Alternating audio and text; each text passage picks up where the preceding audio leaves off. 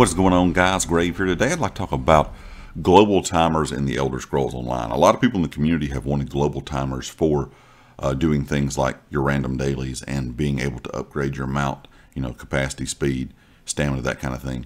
And people want those global timers instead of the current system we have. Personally, I think everything should be on global timers inside of the Elder Scrolls Online because we have some things that are and some things that are not.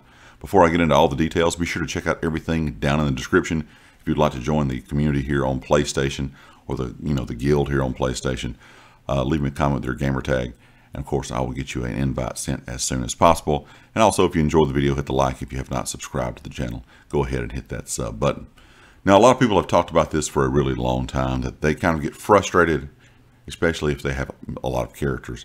They get frustrated with having to know when exactly they can log in and upgrade their mount speed, or when they can log in and do a daily random. So for example, if you have 10 characters and you do a daily random on 5 of those each day, once you do that daily random, log out, go to the next character. Those are on a 20-hour timer, or around about 20-hour timer. The same thing happens when you upgrade your mount speed, stamina, or your bag carry space on your mount. You have around a 20-hour timer before you can do that again.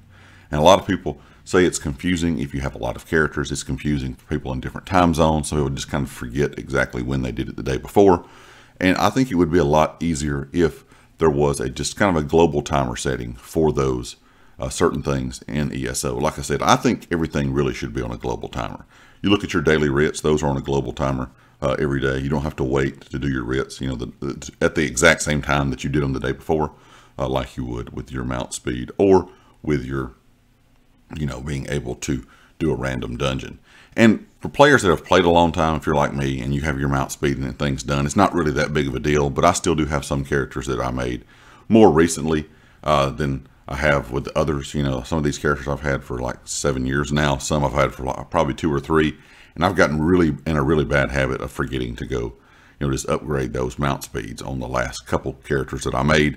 And so most days I don't even fool with it, but the days I do, of course, I'm having to remember exactly when I did it the day before. So I think ZOS needs to look at the timer system and try to figure out a way to have everything in game be on global timers and kind of get rid of this 20-hour cooldown. I think it would be a lot simpler for most players, be easier to understand for new players, and it's just going to be easier in general to know exactly when you can do certain things in game without having to log in to check, how much time you have left before you can do that certain activity.